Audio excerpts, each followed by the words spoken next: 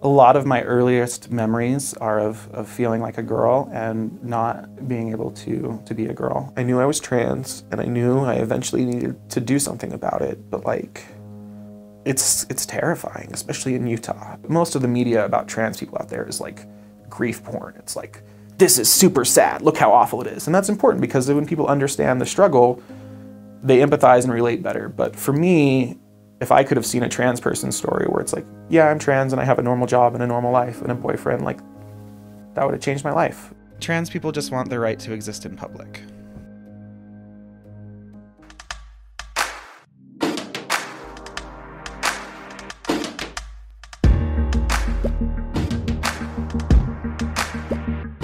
My childhood was a lot of moments of trying to be myself, only to have the people in my life tell me that that was inappropriate or not how I was supposed to act or I needed to get over it. So I buried a lot of those parts of myself pretty deeply. You know, I just grew up hating myself. My parents are good people, but they're very religious, very conservative. And I think it's important to remember that the amount of information available back then versus what's available now is just an incredible amount of distance between those two places. I was always stealing clothes from my older sister all the time. And at one point my mom found like the stash of stuff that I had taken from my sisters or managed to get over my embarrassment enough to buy at a store. And they were very concerned about that. She had me speak to my LDS bishop, who is like lay clergy. It was actually my best girlfriend. It was her dad. So I already knew him really well. And in a way, he was really loving about it. Like even though he did the absolute wrong thing, like he didn't mean to fuck me up as bad as he did.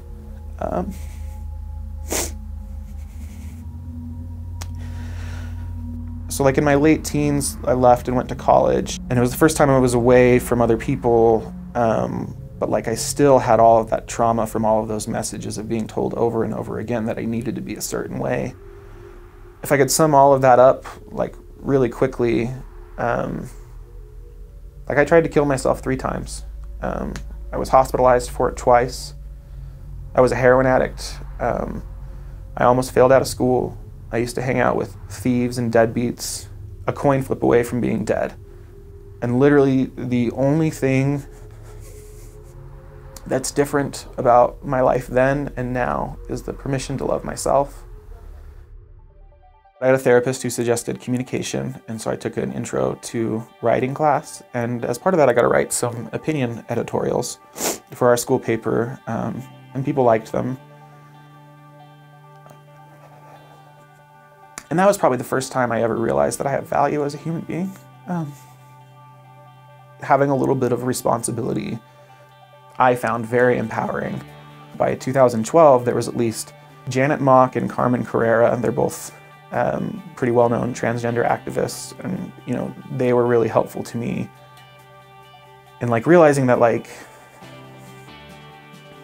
being trans isn't the end of your life. Like you can be trans and do other things, and when people try to sensationalize your story or make it exploitive, like you can shut them down and like hold your identity. Like you don't have to explain to anyone.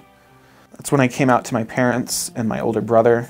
I remember the first person I told in person was my friend Dean and his older brother Sam. And I stood on their front porch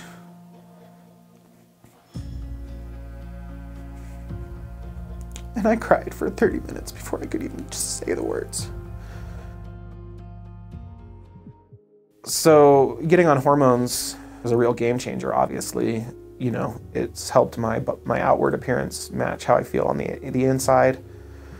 And just made me feel a lot more emotionally grounded to the person I am. Like I'm a lot more in connection with my emotions. I cry a lot easier, but I feel happier easier. And then in October, I was a bridesmaid in my friend's wedding. You know, I had almost forgotten what that feels like to be one of the girls. And it just made me feel like really validated, and like all of the, like just the insecurity and anxiety that I used to have pretending to be a guy in those same friendly relationships just went away. The week before Christmas, I worked my very last shift here as a guy, and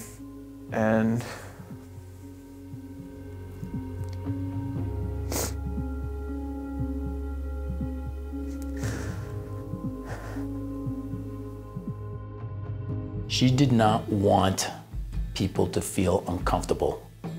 She did not want people to shy away and say, oh, I'm not gonna go up and talk to Becca. And I remember Becca telling me, I'm the same person. I'm the same person that loves video games and loves gaming and loves certain interests that people talk to me all the time about. What's changing? So we sent out an email, and this was right on December 31st, New Year's Eve, because Becca was going to make this change effective January 1, which I thought was incredibly appropriate as the calendar turns to a new year. This is a whole new chapter in Becca's journey. And so I said, today Fox 13 expands upon our community's long-standing history of diversity and inclusion by welcoming the brave decision of one of our esteemed colleagues. Becca's decision has taken considerable deliberation, courage, and strength.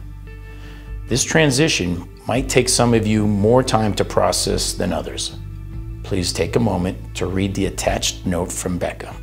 In my experience, people will sometimes avoid me or walk on eggshells at first out of fear of making a mistake or saying something insensitive or even embarrassing. It matters a lot more to me that people care and are trying rather than that they never make a mistake, so don't let anxiety keep you away. While my name and pronouns are changing, most things about me are the same. If you talked to me about politics, movies, video games, or science fiction before, those conversations aren't going anywhere. I'm the same person I've always been, just a lot more comfortable in my own skin. I want to say how grateful I am for the support I've had here over the years. In general, coming out is a scary thing for trans folks, but I'm fortunate to be navigating this journey among such fine people. Sincerely, Becca.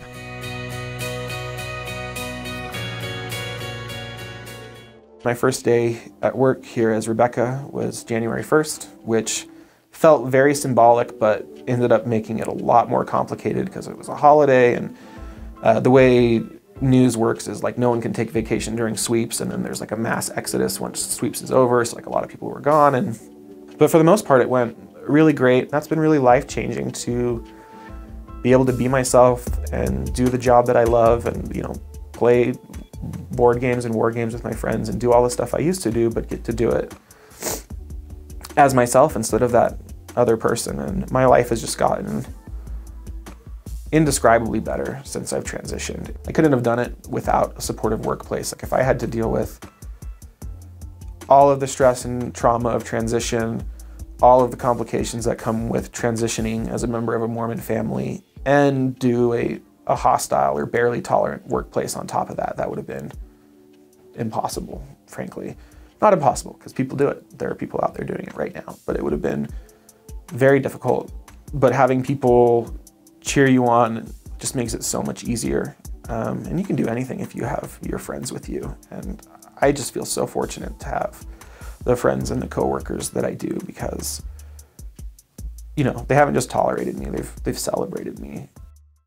I have known Becca for a long time, and I've seen a bit of the process that she has gone through. And knowing that she had a work family who were all willing to back her up and were all willing to accept her for who she is, I do think it allowed her to shine. It really has enabled her to just be herself and just live her life.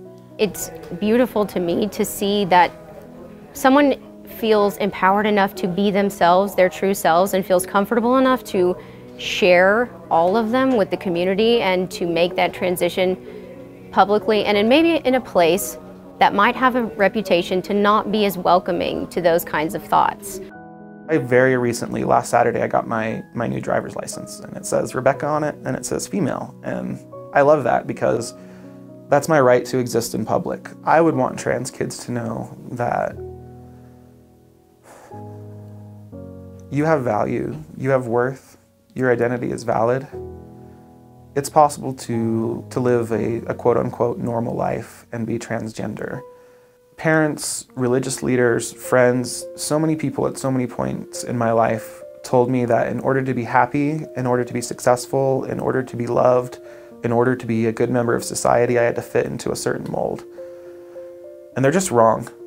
They're just wrong. And so if there's people telling you that it's impossible to live a normal life and be transgender, or be transgender and be happy, or be transgender and be in a, otherwise heteronormative relationship, like, they're lying to you. It's possible. And you can show them my byline if they don't believe you. I think everyone should go at their own pace.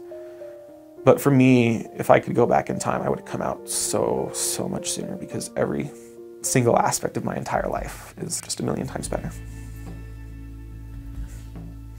So yeah, that's most of my story.